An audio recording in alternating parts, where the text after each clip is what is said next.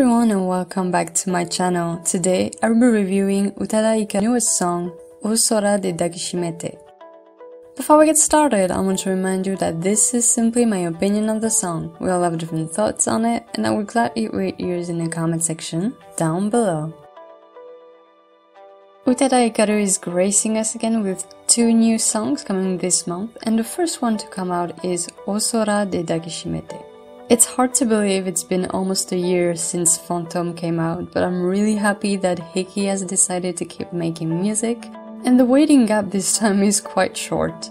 Oozora de Dakishimete keeps the usual Utada Hikaru trademark, going from joyful to dramatic in a matter of seconds, and if the first couplets seem quite enthusiastic, every choruses and especially the final part of the song bring the melancholy and sadness, which is something that Hiki has done many times before and she always excels at it.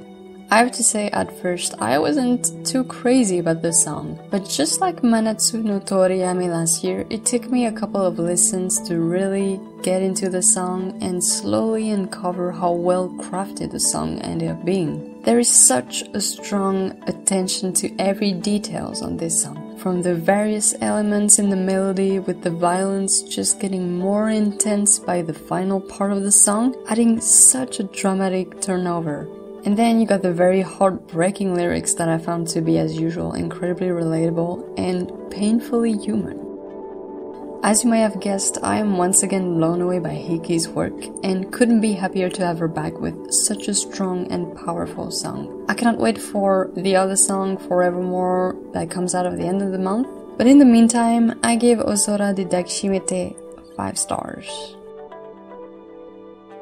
Thank you for watching. Don't forget to tell me what you think of this song down below, and I'll see you next time.